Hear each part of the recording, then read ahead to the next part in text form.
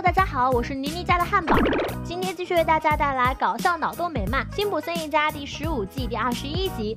今天的展开有点出人意料，孩子们要什么有什么，不仅人手一支冰淇淋，还能选择小猫咪。不过事出反常必有妖，之所以如此讨好这些小朋友，是因为今天要去打针。等他们反应过来的时候，已经来不及了。面对针管，3个孩子是瑟瑟发抖，小新更是直接操起了人体骨架，就要跟习医生来场搏击。新小妹自知躲不过去，干脆主动要求打针，扎我吧。话是说的豪迈，但终究不过是孩子，刚一打完就疼得抽泣起来。能给我一个棒棒糖吗？小新的接种比较迅猛，刚反应过来就结束了。如此一来，就只剩下小新没有打了。这小子可不是个容易对付的主。几次交手之后，小新直接跳窗而逃。不过躲得过初一，躲不过15。防疫战士老西绝不认输，他背上针管取消预约，就跟小新杠上了。学校储物柜、玉米田上空、旋转茶杯无所不用其极，但最终都失败了。习医生委屈地掰断了所有针管。小新安慰他，不是第一个输给自己的人，毕竟连他妈妈都无法近身给他剪指甲。不过这一次小新失算了，这个习医生是巴尼假扮的，趁着他被控制住了，真的习医生飞速打完了针，好不容易接种完毕，又出现了新状况，小新聋了，倒也不是什么大事儿，只是耳朵发肿引起的，过段时间就好了。看样子小新目前只能用笔进行交流了，听不到声音让小新变得安静了很多。面对辛巴的恶作剧，他无动于衷，看到那些凶狠的小混混，他呆若木鸡。不过他们见他丝毫不畏惧自己，反倒怕了起来。他知道所有恶霸都是软蛋，说罢他们就赶忙逃离了小新。威力倒是知道原因，还告诉他自己也聋了，所以后来就学会了读唇语。早上好，威力，你说我妈什么？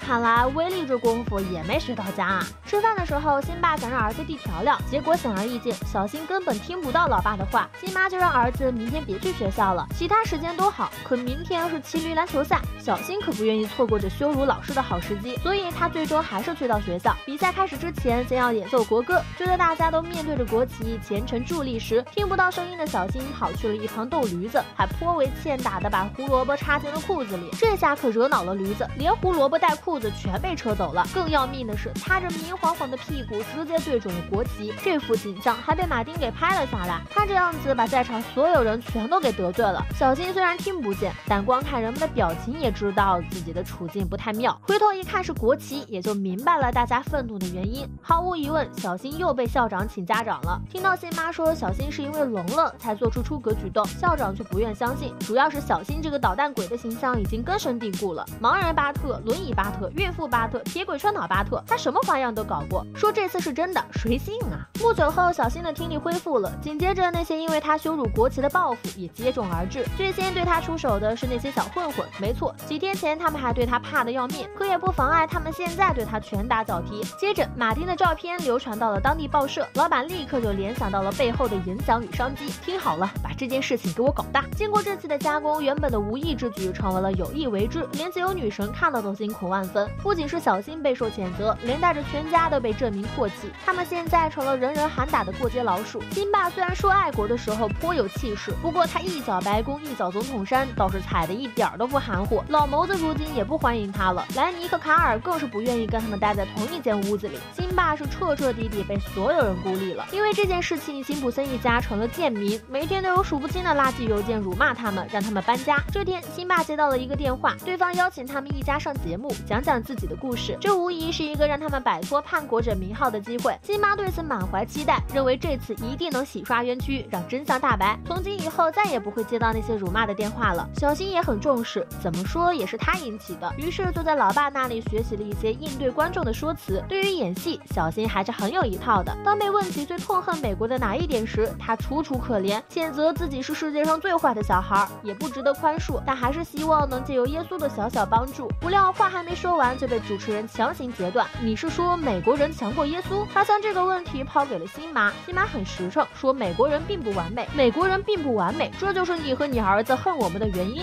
辛妈听他这么上纲上线，也来了火气。如果我们指的是大嘴巴的脱口秀主持人，差不多就是整个国家的人。人，那就是我就是恨美国人。面对主持人的质疑，辛妈毫不示弱。你得知道，我在春田镇可是很受欢迎的。这句话又让主持人捏住了把柄，春田镇恨美国。这期节目在全美迅速走红，现在所有爱国的美国人都在声讨春田镇，甚至还通过了一项将12月25日定为我恨春田日的法案。不过海外群众的反应倒是截然不同，他们欢呼雀跃，竭力赞美辛普森一家和春田镇，但他们的声援对春田镇并没有实质性的帮助。那些专属于春田镇的传统节日也全都逃跑了，电影奖项也没了。无可奈何之下，市长只能宣布给春田镇改名为自由镇。改名之后，一股爱国热潮席卷了整个自由镇，红绿灯被改成了红白蓝灯，交通事故频频发生，意面配山姆大叔。辛妈觉得这爱国的有些过头了，阿普可不这么认为，毕竟是移民过来的，他还怕自己对美国的热爱表现得不够明显，连孩子们的名字都改成了自由、林肯一类的。教堂现在也不再是单纯的向上帝祷告了，因为连耶稣都必须身穿印有美国国旗的衣服。面对如此恐怖又压抑的气氛，辛小妹忍不住想要说两句：国会不得制定任何法律剥夺言论自由，出自宪法第1修正案。怎奈她嘴炮一时爽，改造火葬场。辛小妹的话马上就被美国政府给监听到了，然后一家人就因违反政府最了解法案罪被逮捕了。牧师也是怂的不行，直接点了首欢快的伴奏给辛普森一家送行。之后一家人就被关进了再教育中心，说是教育中心，其实与监狱无异。也不只是他们这么倒霉，有很多左翼名人也被逮捕了，比如南方小鸡、芝麻界 M， 甚至还有比尔克林顿。他是因为说共和党的减税政策愚蠢，倒也是有真正犯事儿的，例如将满载炸药的车从加拿大运到了美国。一段时间的改造下来，大家的精神都有些不对劲儿了。看到权利法案醉酒呕吐，兄妹俩狂笑不止。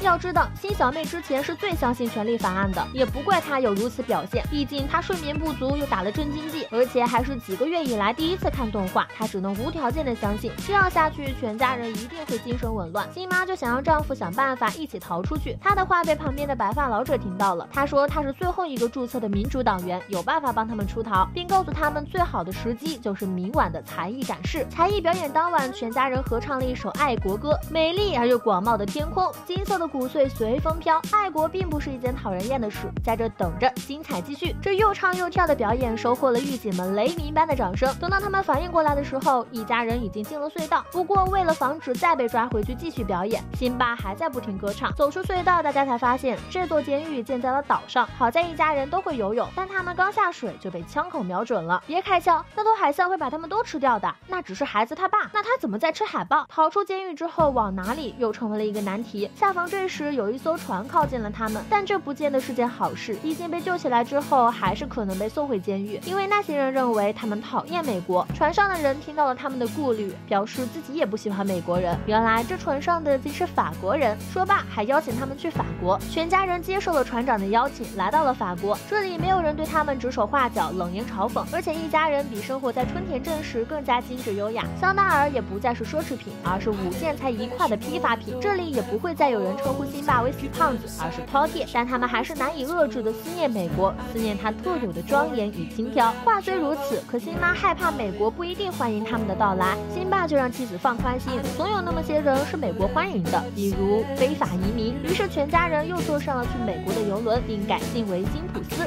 爱国是一种归属感，存在于人们的心中，使得人不管走到哪里，内心都会牵挂着祖国。这本是积极向上的美好感情，但若是被有心之人利用，就会逐渐变味。比如最开始让事件扩散的报社，为了博出位，就扭曲事情的真相，利用普通人的爱国之心为自己做嫁衣，可谓心思歹毒。再说后来的脱口秀节目，为了收视率，就巧用话术逼迫辛妈，让辛普森一家站在全美国人的对立面，更是其心可诛。爱国是个人对祖国依恋和归属拥护和支持，是每个爱国者心中最真挚热烈的感情。面对侮辱国家的人，我们可以谴责唾弃，但不分青红皂白的盲从只会将这份热爱玷污。本期视频就到这里了，喜欢的小伙伴们别忘了点赞、评论、加关注，咱们下期再见，拜拜。